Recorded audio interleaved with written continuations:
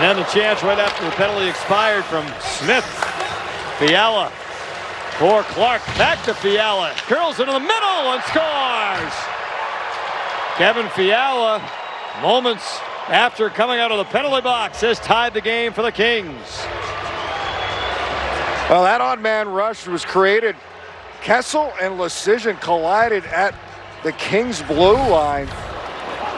Kind of behind the play. That got everybody off in a quick 3-on-2 attack. And a great play as Fiala just drags it to the middle. Kind of at the end of the shift for Pietrangelo. And a good play, Fiala. You can see Hill kind of almost looks like he loses his footing. His right pad gets caught inside the post. He can't push back. And Fiala beats him to the glove to tie it up. Earlier, he made a great save on Kempe on the shorthanded attempt.